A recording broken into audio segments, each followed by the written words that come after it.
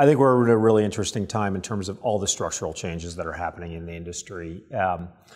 Over the course of the last 6 or 7 years, we've gone through a period where a huge amount of capital has come into the industry, and I would personally assert that that capital that has come in is a structural change. It's come in from pension funds, sovereign wealth funds, hedge funds, all whom are looking at property and casualty insurance as an asset class that they want to directly participate in, not just purely from an investment perspective, but also from a risk-taking perspective.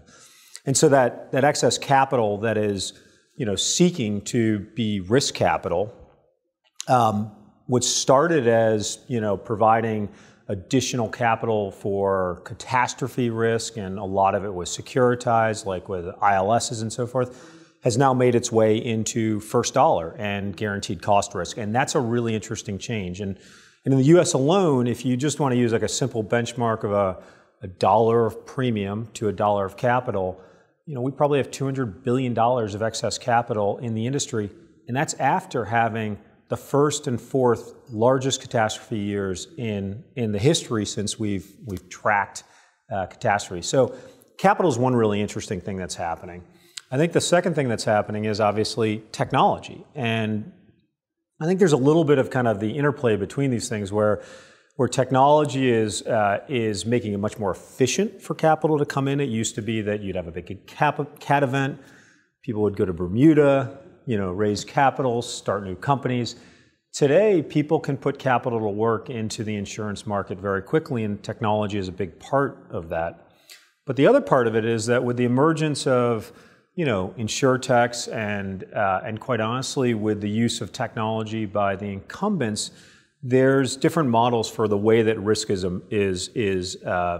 originated and then placed to the risk capital providers. Look, I'll give you just a handful of really simple examples. Metromile, which is a usage-based insurance company, their capital provider is Hudson Structured Finance, which is a non-traditional source of capital to take the risk. You have really interesting models like Amwins, one of the largest wholesale broker in the world, who has taken a book of their business in non-standard auto. They basically created a proprietary product, and AlphaCat, which is a non-traditional capital provider owned by AIG now, is providing the capital. And the examples go on that are like that, and I think that kind of corresponds with one feeds the other. I think more broadly, technology is just fundamentally changing the way that risk is originated, how it's evaluated, how it's priced, and then ultimately how claims will be settled. And I'm not a big believer that technology is going to replace skilled workers like underwriters, and claims adjusters. But I am a big believer that technology is going to be central to illuminating understanding of risk, such that a better decision regarding placement, better decision regarding pricing can be made.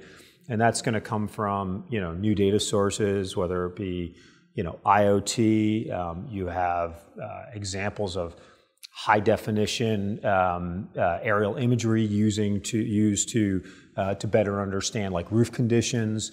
The list goes on and on. So there's new data sources. The business that we're in is taking the large masses of existing data sources, much of which is unstructured, and applying technology, artificial intelligence, to make sense of all that unstructured data. So there's a big opportunity just to harvest what's already available, and that plays out in lots of different ways.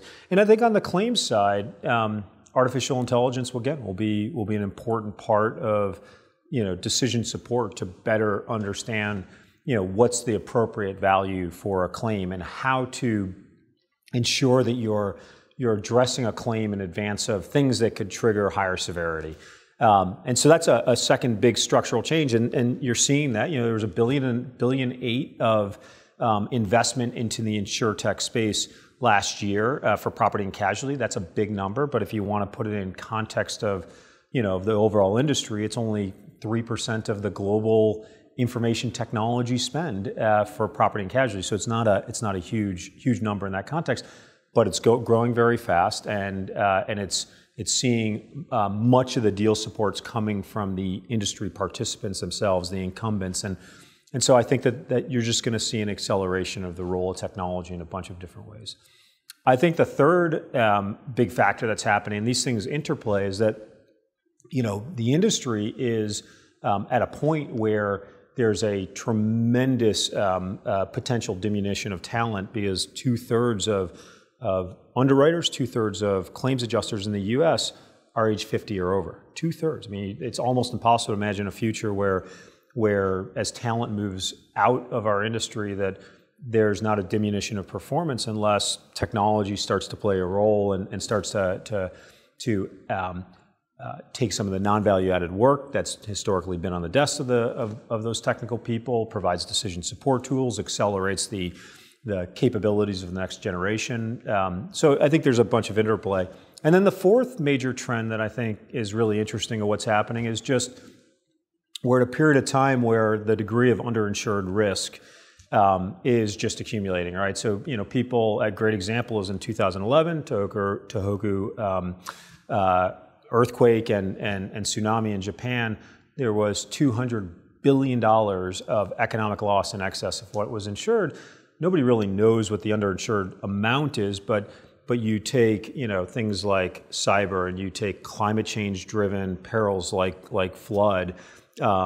You take a look at the global connectivity of our supply chain, and there's just a contingent business interruption. There's a huge amount of underinsured risk. And again, here's an instance where you have capital that wants to be put to work, and you have technology that is developing at a speed and in a way that your ability to understand risk takes supply chain, knowing exactly where goods are throughout the supply chain. Years ago, that wasn't possible. Today, that becomes more possible. And so I think that there's an interplay of all four of these things that make the moment in time that we're at right now for the insurance industry really interesting.